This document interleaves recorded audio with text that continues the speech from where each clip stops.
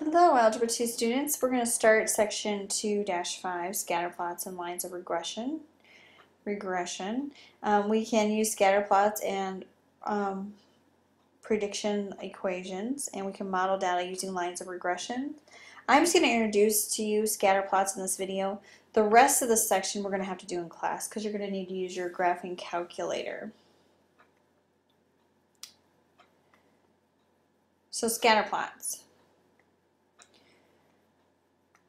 So a scatter plot is a graph showing paired data values as points. So we have paired data values, we're going to plot them on a graph and it'll show a scatter plot. So here's a scatter plot, and this scatter plot has a positive trend. So two data sets have a positive relationship when their data values increase or decrease together.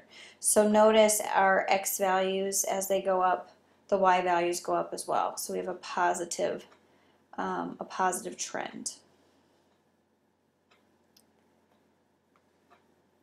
And a negative trend then, when two data sets have a negative relationship when the data values in one set increase as the other values decrease. So notice here our x values are going up, the y values are going down. We can see that trend.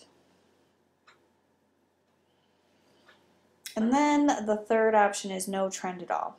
So two data sets have no relationship when there is no positive or no negative relationship. So I'm sure you could think of all of these, or look at all of these and kind of think of situations in which as one value goes up, the other value goes up as well in a real life situation. Can you think of another situation in real life where you have a negative trend where something goes up, the other value goes down? And then you can also think of something that has no trend at all. So for example, like if the more hamburgers you eat, the better grade you're going to get in Algebra 2. That has no trend at all, no relationship.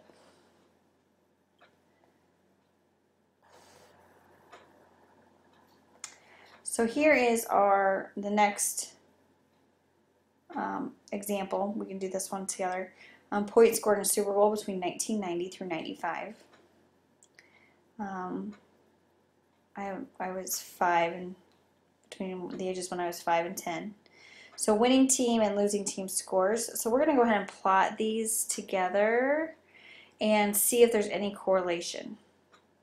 So you can go ahead and plot them really quick if you want to in your notebook. And this is the graph that I made.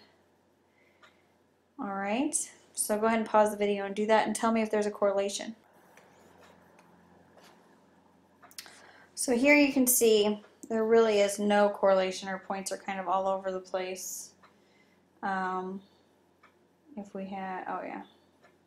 So they're kind of all over the place. There's no, I mean, I guess if we wanted to see if there was more of a trend, we would continue on to more years and to get more data points to see if there really was a trend. But these are all over the place. There's no real distinct line that we can make between our data set to see if it was positive or negative.